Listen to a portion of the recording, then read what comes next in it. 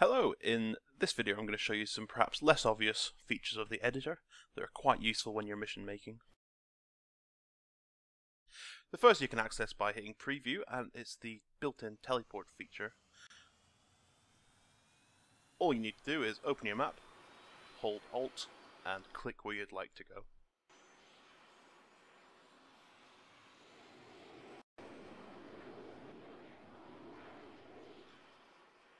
It is worth noting that forward velocity is not transferred.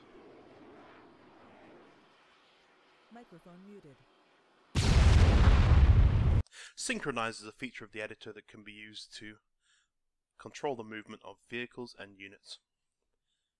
My goal here in this little scenario is as soon as Unit 1 is dead, then this transport truck can move past its first waypoint. To achieve that, all I'm going to simply do is place a trigger down pressing F3, and I'm going to write not alive using the exclamation mark to represent not Unit 1. So as soon as Unit 1 is dead, this trigger will be fired. To control the movement of the vehicle, all I simply need to do is press F5, and I'm going to synchronize the trigger to the vehicle's first waypoint. Then I'm going to hit preview, and as we can see, the truck is not moving.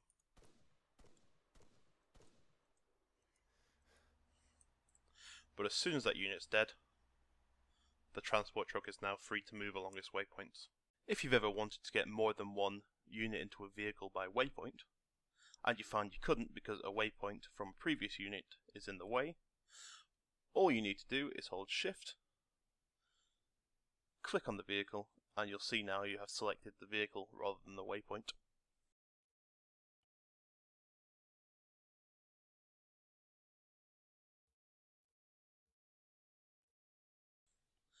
This also works if you press F1 for units and hold Shift.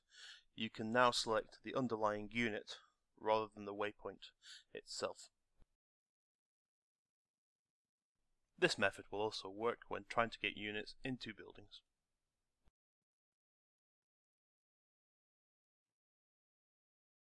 If you place a waypoint or a trigger down, in this case a simple independent present trigger, and press the effects button, you'll get a list of music options and sound effects.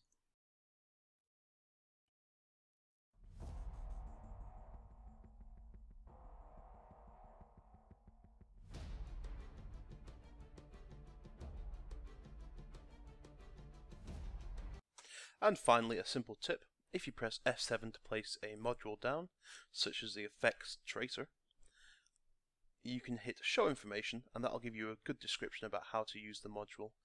Remember, you can click on different elements to get different bits of information. In this example, it shows you can synchronize an effects module to a trigger, and that trigger, once fired, will then trigger the effect.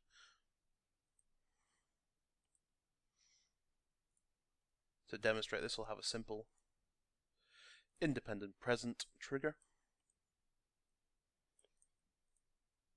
and I'll synchronize that to the tracer module.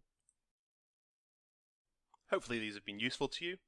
If you have any perhaps lesser known things you can do with the editor, drop them in the comments and perhaps we can make another video